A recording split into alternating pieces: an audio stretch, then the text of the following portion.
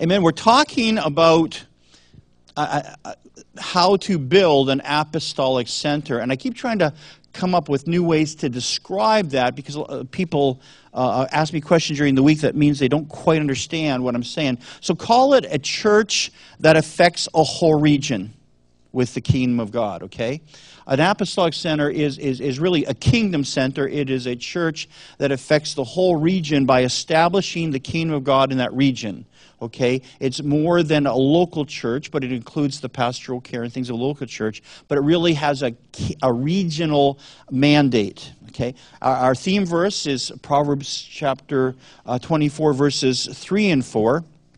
By wisdom a house is begun to be built, and through understanding it is established and made strong, and through knowledge its rooms are filled with rare, precious, and beautiful treasures. Okay? So what this is saying is that we can begin to build something. We get some wisdom, we get some insight from the Father, some direction. We start to build something, but it says unless we understand how to build it, what we're trying to build, what it looks like, how it's to function, it said it won't become strong. It will never really be established. It will eventually crumble. It will fold. It will not become all that God wants it to become. And then it says, then with knowledge, we can fill its rooms with rare, precious, and beautiful treasures. And the greatest treasure is the presence of the glory of God, right? But we don't get the glory of God because we have it built with understanding. That's why we have to build with understanding.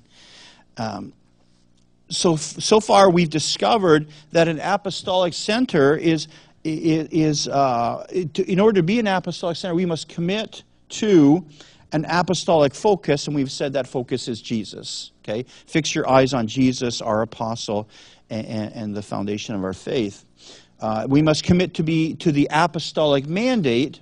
The apostolic mandate is to be sent into the world around us to invade, to occupy, and to conquer. And I really encourage you, please don't miss any of these sessions. That we're looking probably most of the fall at this. And if you miss one, go online and watch it, okay? Because we need you to have a complete understanding of what God wants to do in our midst, okay? Third thing we learned last week is that to be an apostolic center, we have to be committed to apostolic prayer, which we learned last week is about for the purpose of establishing God's kingdom, advancing God's kingdom, okay? Even in our own prayer times, remember? Like, Lord, hallowed be your name. Your kingdom come. Your kingdom come on earth, in my job, in my school, in my business, wherever I am, Lord, let your kingdom come. In my neighborhood, let your kingdom come into these places, okay? Those things are so important.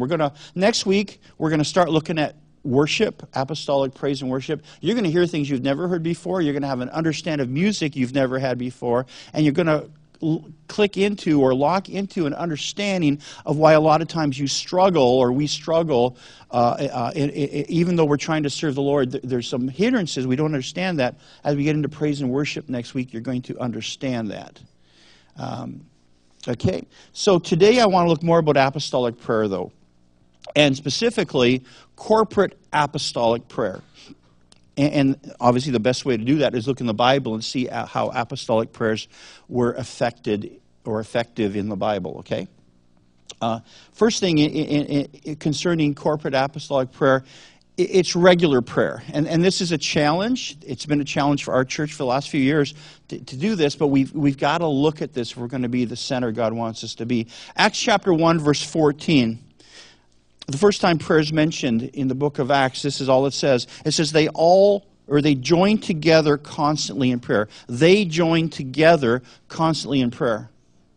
You know, right after Jesus ascended into heaven, the first time corporate prayer is mentioned, all the Bible says is they joined together constantly in prayer. So the early apostles understood that corporate prayer was vital to what Jesus wanted to do in their midst.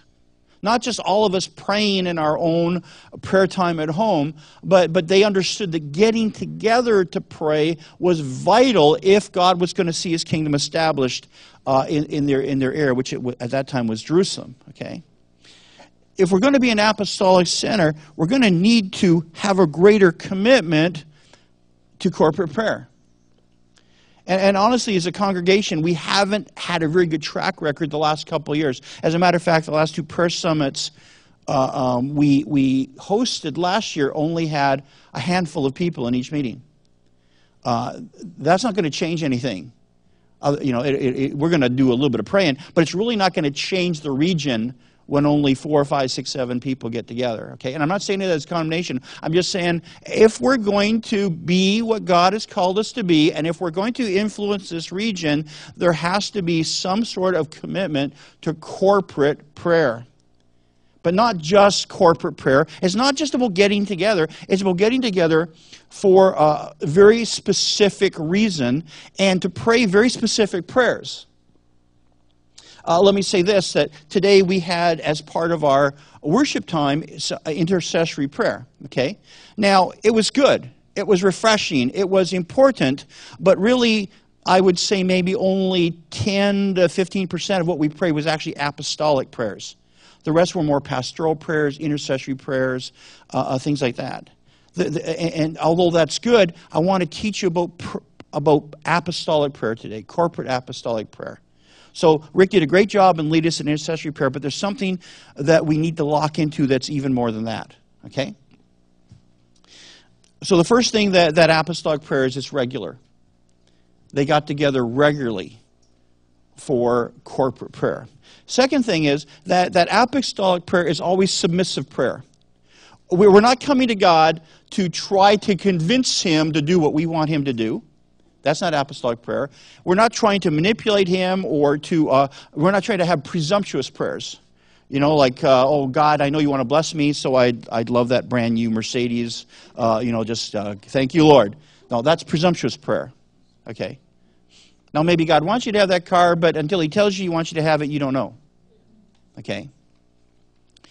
The second time that corporate prayer is mentioned in the New Testament, or after Jesus rose from the dead, is Acts chapter 1, verses 15 to 26, where Peter stood up among all the believers, and he said, look, Judas has died. He took his own life. He's no longer alive. We need to replace him as one of the 12. Now, there were other apostles after, but there was this 12, and Peter said, we've got to replace the 12. Or replace Judas among the 12. And so they proposed 2 men that had good reputation, were full of the Holy Spirit, men of character, men of the Holy Spirit. And then this is what happened. Acts chapter 1, 24 and 25. Then they prayed, Lord, you know everyone's heart. You know their hearts, God. We see their works. We see their effectiveness. We see their reputation. We see the outside. But God, you know everybody's heart. You know what's on the inside. And we can always be tricked, right? Man looks at the outward things, but God looks at the heart. So they prayed, Lord, you know everyone's heart. Show us which of these 2 you've chosen. God, which one do you want to take over this apostolic ministry? Lord, show us. That's an apostolic prayer. Lord, show us. We don't want to go do anything, go anywhere, do anything if you don't show us, if you don't tell us what to do. Lord, we got a lot of great ideas. We're very creative people. We're full of your Holy Spirit. We got all these great ideas. But, Lord, that's not enough. We need to know what you want us to do. What do we really need to do right now? What is your will right now? We don't want to go anywhere until you tell us. And so they said, Lord, show us. Show us what you want. What do you want us to do? We submit completely to your will if you would just show us what you want. And we're willing to wait till you show us. But as soon as you show us, that will do. See, whenever the apostles didn't know what to do, they waited until God showed them. Okay? And if we're going to be an apostolic center, we need to take the time to seek God's will for every step that we take. Not maybe what type of toilet paper to get, right? But everything that affects the direction and the movement and the expansion of the kingdom of God, Lord, what do you show us? Just show us what you want us to do. So it was submissive prayer. Apostolic prayer is always, God, Jesus said, I will build my church. Jesus never said, build my church. He said, no, you make disciples. I will build my church if you'll make disciples. Okay? Instead, we tried to build a church and nobody's making disciples. Or very few. You said, no, you got it wrong. You just make disciples, I'll build my church. And the church I build, the gates of hell will not be able to prevail against it. Okay? Third time corporate prayer is mentioned is in Acts chapter 4, verses 1 to 30. And we're just going to look at a few key verses there. But this is right after Peter and John had been put in jail for preaching the gospel of the kingdom. They've been telling people about Jesus. And they were thrown in jail. The next day, they were sternly warned, don't you dare mention the name of Jesus again. And instead they said, well, we can't help. I'm sorry, we can't help but tell about Jesus. He's changed our lives. He is our Lord, our Master, our Savior. We would rather be put back in jail than to promise to never speak His name again.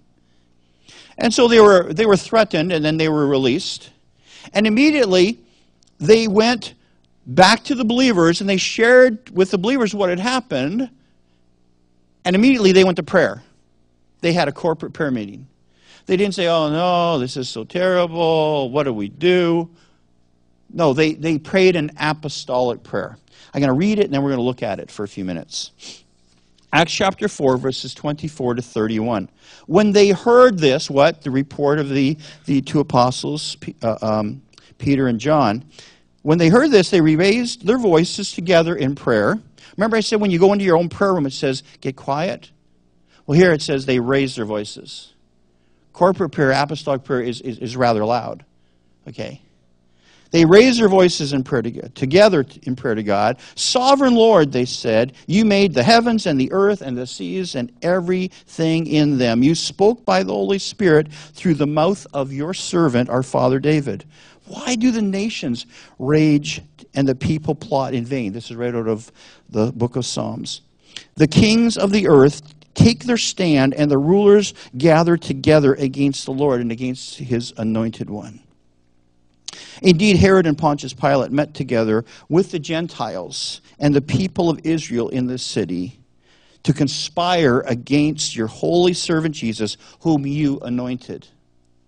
They did what your power and will had decided beforehand should happen. Now, Lord, consider their threats and enable your servants to speak your word with great boldness. Stretch out your hand to heal and perform miraculous signs and wonders through the name of your holy servant, Jesus. Boy, that prayer is filled with the word Jesus, isn't it? And after they prayed, it's also filled with the word we. You know, there's no apostolic prayer in the Bible that has the word I in it. All apostolic prayers, corporate apostolic prayers were we prayers. After they prayed, the place where they were meeting was shaken, and they were all filled with the Holy Spirit, and they spoke the word of God boldly. So what do we learn from this apostolic prayer? Number one, or number three, it's trusting prayer. Apostolic prayer is trusting prayer. Look at Acts chapter 4, verse 24. It says, when they heard this, they raised their voices together in prayer to God. Sovereign Lord, they said, you made the heaven and the earth and the sea and everything in them.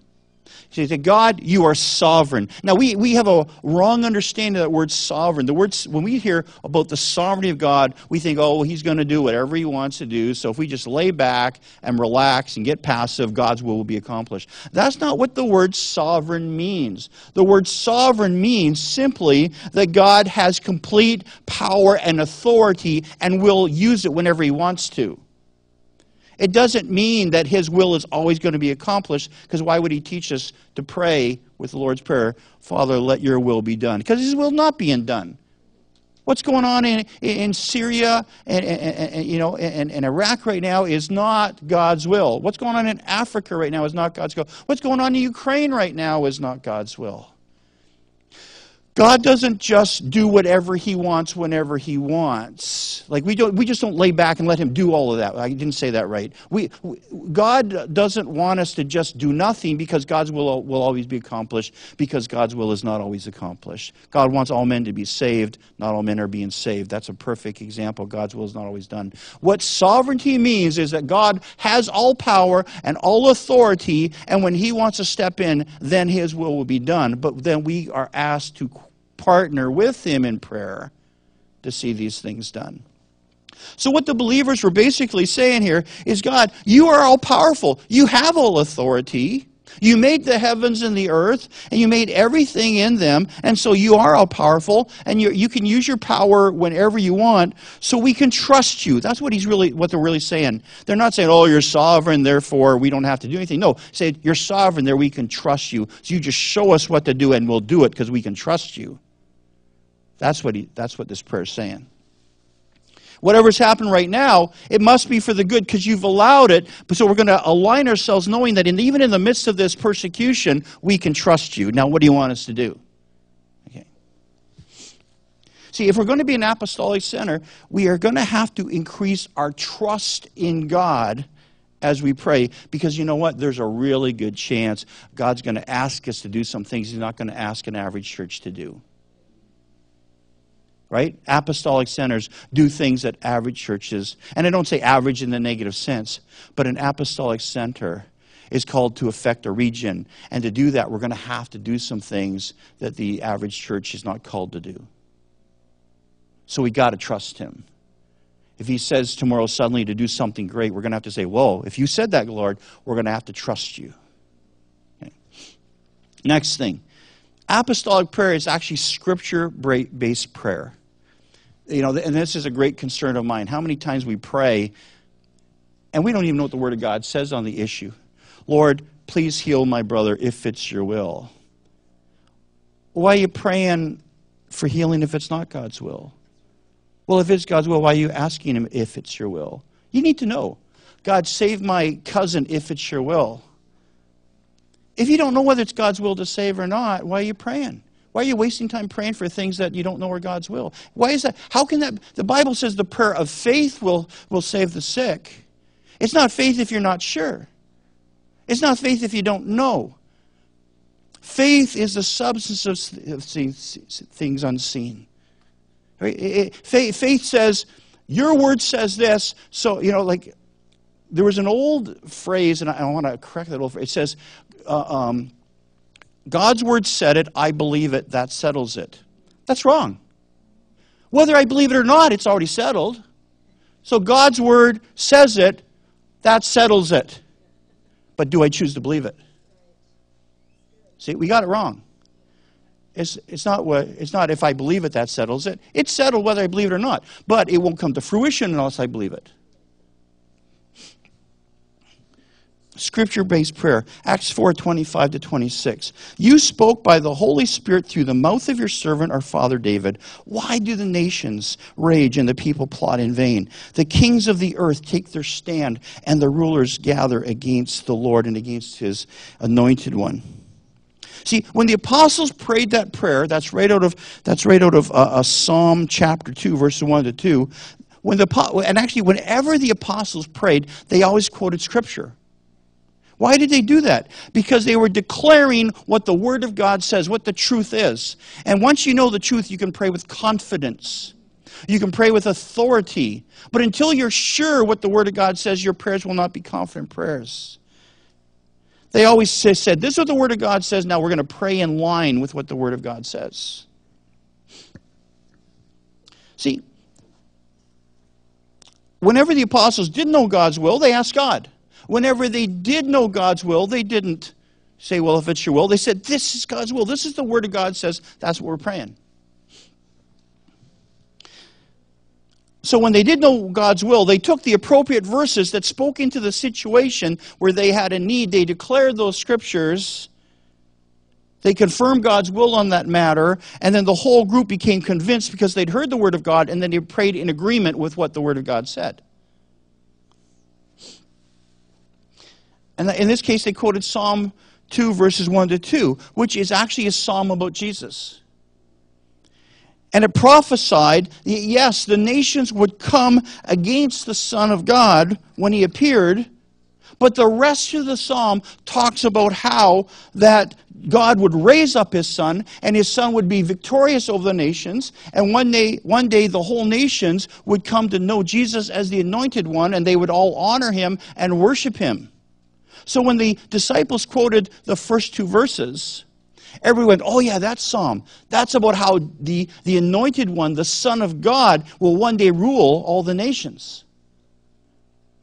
They didn't quote it because they were being persecuted. They thought, oh, poor us, we're being persecuted, just like Psalm chapter 2. No, they quoted that psalm because they knew the end of the psalm, which is Jesus would rise above these things. So it's okay, folks. It's okay to go through this persecution because Jesus will ultimately be victorious, and we're on His side, and we can be victorious with Him. That's why they quoted that psalm. That psalm written about 1,200 years before declared this is what's going to happen. And this is how the Son of God is going to be victorious over this persecution. So the believers were encouraged by the scripture reading, by the scriptures that were quoted. And if we're going to be an apostolic center, our prayers will need to be very scripturally based. Because why are we praying prayers that are not based on truth? Why are we wasting our time? And number two, until we're convinced, it's never faith. Right? Until we're convinced of God, what God's will is, it's only a prayer of presumption. Like when Jesus went to Simon Peter, said, Simon Peter, before this day is over, you're going to deny me 3 times. And Simon Peter said, oh, no, never, Lord, not me. What was that? That was a confession of presumption. Before the day was over, he had denied Jesus 3 times. Funny, before Jesus died and rose from the dead, Peter was always disagreeing with Jesus. But after, Peter said, this is what the Word of God says. Because Jesus is vindicated as being true to his word. And his word was truth.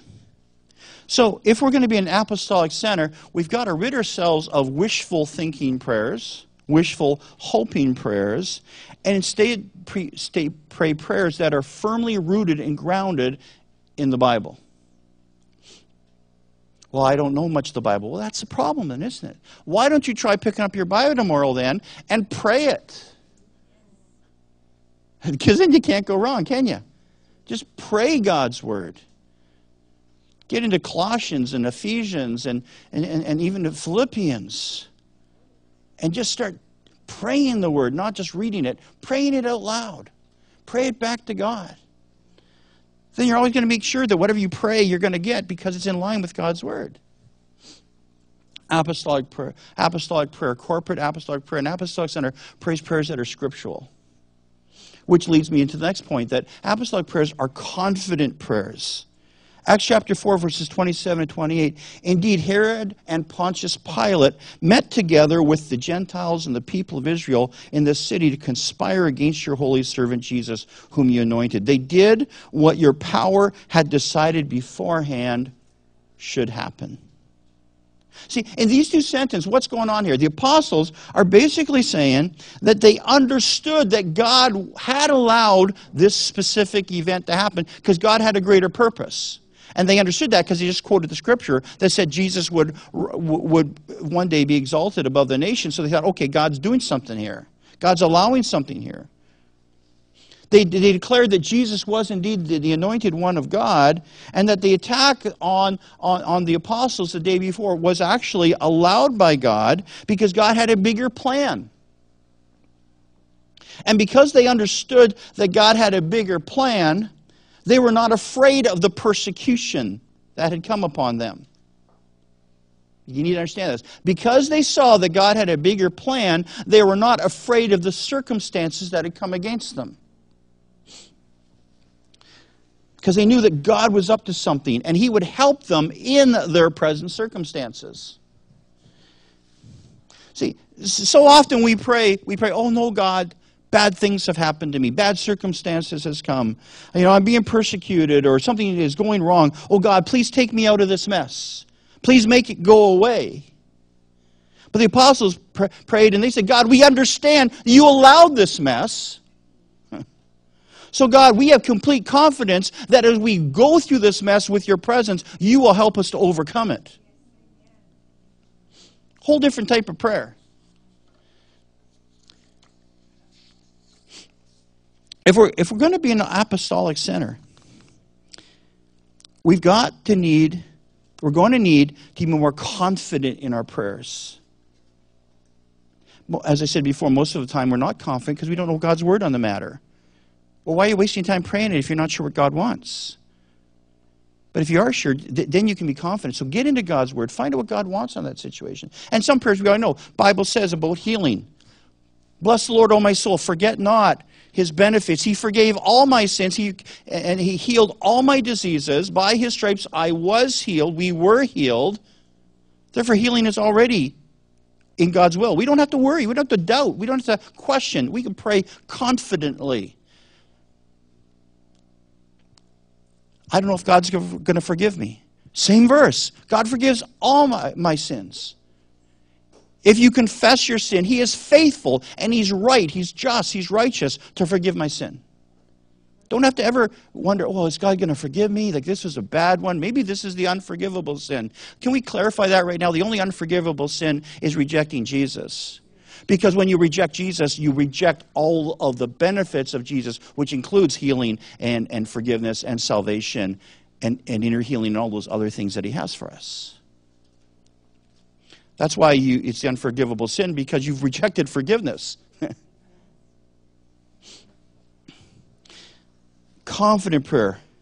See, if we're going to be an apostolic center, we've got to stop begging God to bail us out every time something challenging happens, and instead learn how to discern what God is trying to do in our midst, and then declare our confidence in Him in spite of the situation, and cooperate with Him to get to the other side. Another thing, one last thing actually. Apostolic prayer is empowering prayer. Apostolic prayer is empowering prayer. Acts chapter 4, 29 and I think 30, yeah. Now, Lord, consider their threats and hide us. Get us out of town. No. Consider their threats and enable your servants to speak your word of God with great boldness. If they're threatening us because we're speaking the word of God, Lord, now give us greater power to speak your word. That's not a get out of town prayer. That's not a, dear Jesus, I feel so bad for myself because I'm being persecuted. God, help me prayer. That's a, God, give me even more courage, more boldness, okay? Stretch out your hand and heal and perform miraculous signs and wonders through the name of your holy servant Jesus. Apostles didn't pray that things would get better. The apostles didn't pray that the persecution would stop. The apostles didn't pray that their enemies would back off or that God would knock them over or whatever, right? Or hit them, pop them all in the head like you do with that bunny or whatever. It's like, anyway. They didn't pray that God would destroy their enemies. See that? The apostles didn't pray that because they'd already declared from that scripture, they understood that God was allowing this persecution for a purpose. So instead, they simply prayed that in the midst of this circumstance, in the midst of this situation, God, give us supernatural empowerment to speak your word with greater boldness. See, too often our prayers are not answered because we're asking God to take us out of the battle, when what God wants to do is empower us to go through the battle and come out the other side victorious. A man of character is a man that knows how to fight the good fight and come out victorious. And I include women in that, okay? People of character are people that know how to battle in the midst of the circumstance, not run from circumstances. See, if you're looking for a great leader, two men show up at the door for the interview. I'm looking for a great leader. Man number one, or person number one, I faced 12 battles and I run from each one of them and survived. Applicant number two, I've faced 12 battles and I persevered through each one. I got beat up a bit, but I got through the other side victorious. Who are you going to choose to be your great leader? The person that runs from the battles or the person that perseveres through them? Are we choosing person B, hopefully? Well, you know what? Today, God is looking for leaders. He's looking for people who will raise up the next generation church. But He won't be choosing those that are afraid to go through difficult situations. He will be choosing those who look to Him for courage and boldness to go through the difficulties and trust Him to get out the other side. One of my personal axioms is last person in the room wins. See, no matter what you go through, those that, eventually everyone walks out and one person remains. Whoever stays wins. The person who stands. Jesus said, having done all, just stand. If you stand to the end, you win. Well, I started well. Doesn't matter if you started well. Some of us start terribly. But who stands to the end? Having done all, you stand. And the Lord says to those, well done, my good and faithful servant. You've persevered, you stand to the end. Not though you've made a great splash, but you gave up before the end. God's looking for people who are willing to go through and keep persevering and going through. Now notice also in this verse, they didn't say, oh, Father, we pray for the apostles. You give them great boldness to speak the word of God boldly. No, we said, Lord, give us all boldness. See, apostolic prayers, as I said before, are we prayers. Apostolic prayers, you will not find an apostolic prayer in the New Testament that includes the word I or me. All apostolic prayers are we prayers. We're in this thing together. Lord, if they need boldness, I need boldness. If they need power, I need power because I'm in this with them. So they asked that God would empower every person in that corporate gathering to have boldness. See, because why? Because the goal of apostolic, corporate apostolic prayer is to see God's kingdom advance. Say that again. The goal of corporate apostolic prayer is to see God's kingdom advance. To seek the Lord for whatever we need to see God's kingdom advance. And I'm not convinced that God will respond to our corporate prayer unless we're willing to work with Him to see God's kingdom advance. Oh God, we're needy people. Give us all new cars. Give us all a raise at work. Give us all, whatever. I'm not sure He's going to answer those prayers. What if we say, Lord, empower us to partner with You to advance God's kingdom? I think God's going to answer that prayer. And along the way, provide what you need.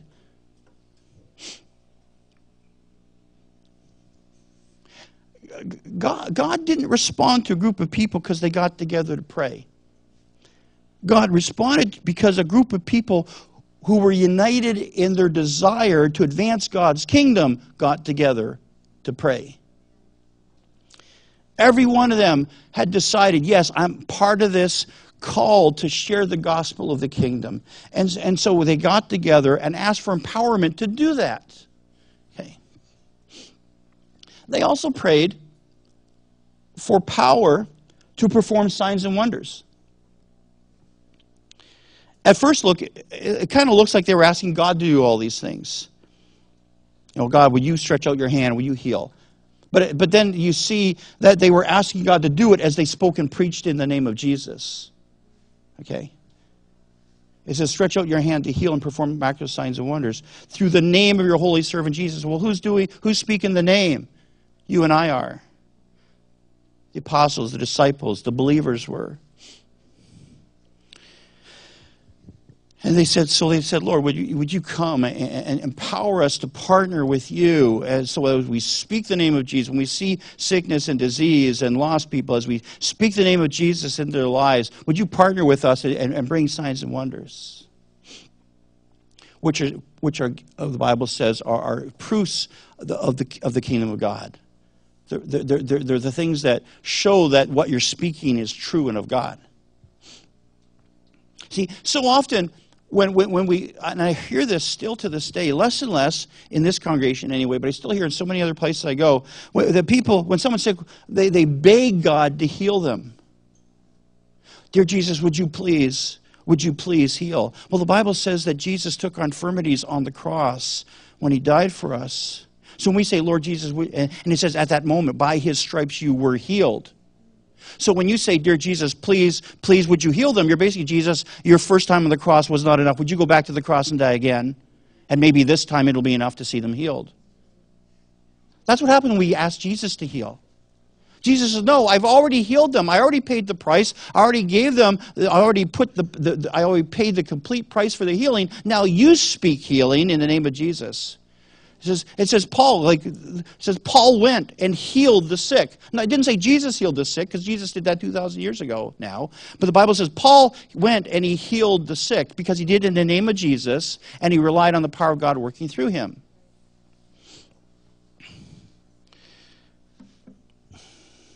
So as we pray, then the healing that Jesus has already paid for and released is then released into the person's body, and they're healed.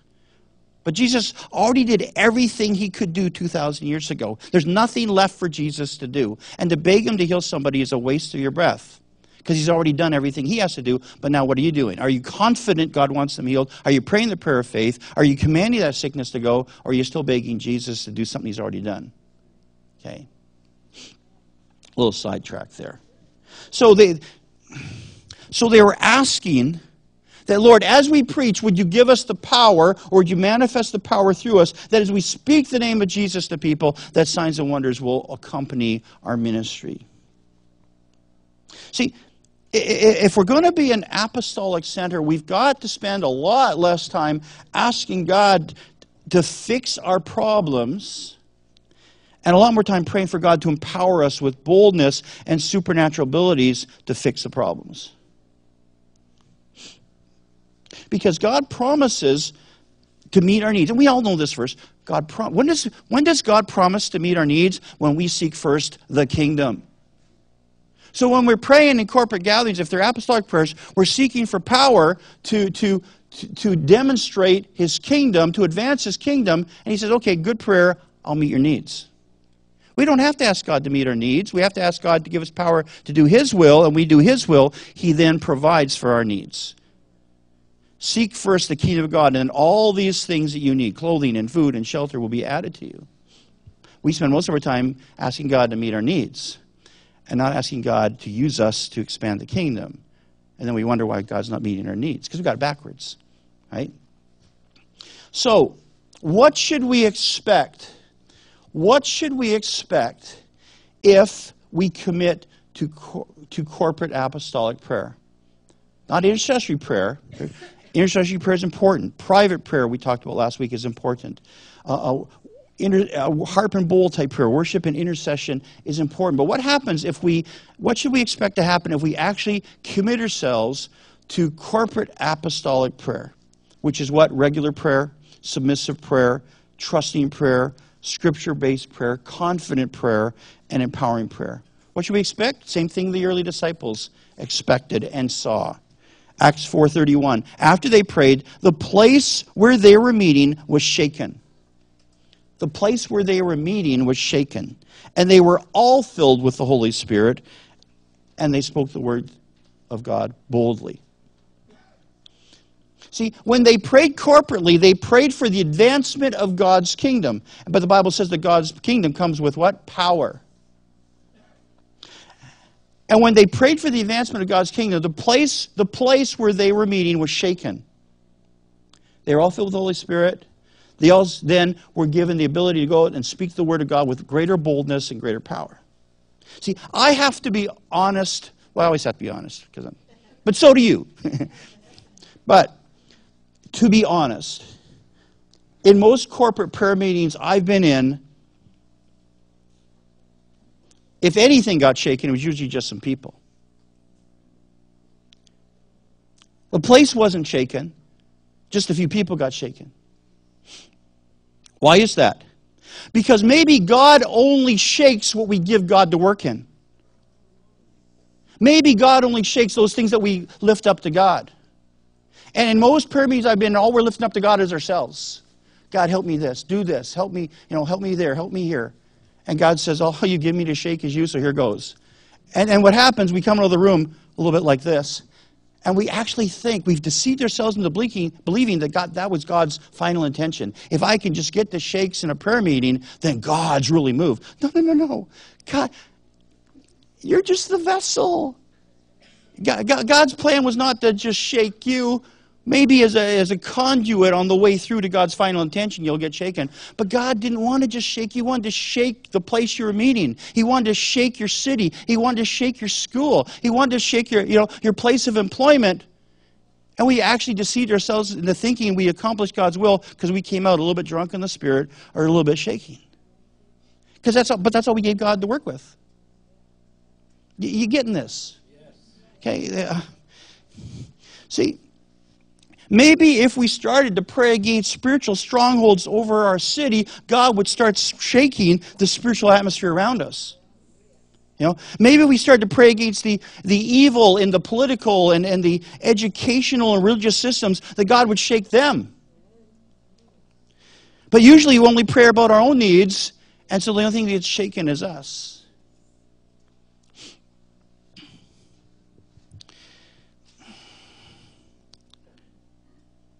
We tell God all about how needy we are, and if we start to tremble under the presence of the Holy Spirit, we trick ourselves into believing that God was God's ultimate intention, just to shake us a bit. But God wants to shake so much more than just our bodies.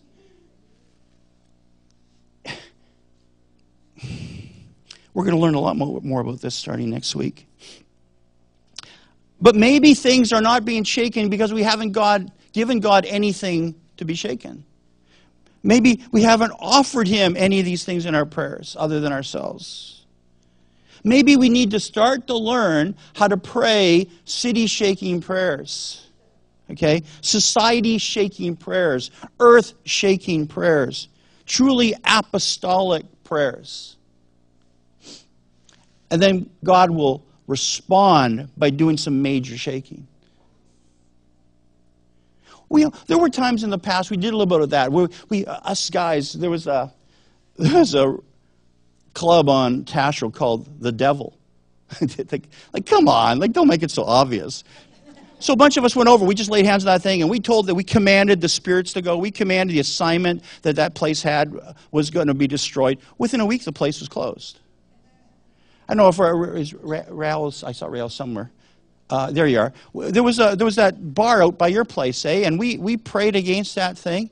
We went out there and we all walked around that building. We laid hands on that building, and we commanded that whole assignment that building had. And the bar with a lot of seedy stuff going on. We prayed, and it closed. If I remember correctly, it burnt down, didn't it? Yeah, it burnt down. Cool. Fire! Yeah. No, the one right out by Real. It's about 3 blocks from where Real lives. Yeah, it's another place. But the point is, when we actually prayed some earth-shaking prayers, God shook some things. But most of our prayers are not like that. We're only praying self-prayers, and so all God shakes is us. Now, we do need to be shaken from time to time. But that's not God's ultimate intention. Week after week, let's get shaken again, let's get shaken again. No, what about the drugs going on in some of the parks near here? The drug deals are right down around the corner here, just around this back street, about 2.5 blocks left. There's a major place where a lot of drugs are sold. Now, once, about 15 years ago, we actually went down there and prayed, and we declared, because we went there with all these needles, it's like you cannot even walk because all the needles on the ground, right? We started praying against that place, and we declared some apostolic prayers, and suddenly, next time we went, no needles, nothing going on. I'd heard that some of the drug dealers have been arrested, but we haven't been there in a while. I don't know how it's doing now. An apostolic church an apostolic center is a church where every member is committed to a number of things. First, we're committed to an apostolic focus, and that focus has to be Jesus. You saw this prayer. The name of Jesus is all over this prayer. We're also committed to an apostolic mandate, and that mandate is to be sent into the world to invade, to occupy, and to transform. And an apostolic center is also a place where there's apostolic prayer, both personal and corporate prayer. And the purpose of that prayer is for the advancement of the kingdom of God by lifting up these strongholds and things to the Lord and seeing them shaken. That's apostolic prayer. There's nothing wrong with intercessory prayer. We're just asking God to meet our needs. But that is not an apostolic prayer. And that doesn't change the atmosphere over a region. It may only change the atmosphere over ourselves, which is, again, a good thing, right? And hopefully in your private prayer times, you're praying that every week or every day. Lord, change me. Change my heart. Work in my life. But when we get together, God wants us to pray apostolic prayers. Because apostolic prayer it's submissive prayer. It's regular prayer. It's submissive prayer. Lord, what is your will? Just tell us, we'll do it. It's trusting prayer. God, we trust you to work in the situation according to your will. It's scripture-based prayer, where we're not praying wishful prayers, but we're praying what we know the Word of God to be, and we declare it. It's confident prayer, that we know God's will, and therefore we can confidently declare certain things. We know God wants to save the whole world, like every person, so we can confidently declare that as we pray. We can confidently declare healing over people's lives. We can confidently declare freedom from bondage, because the Son came to set us free. We can confidently pray against anything the enemy is doing, because the Lord says He wants us to have power over all the works of the enemy. It's confident prayer, and it's empowering prayer. Apostolic prayer is prayer where we say, God, give us power. Not so we can become filthy rich, but give us power so that we can advance your kingdom. As we do, you will provide for us. But the goal is not bank account advancement. The goal is not personal business advancement. The goal is kingdom of God advancement.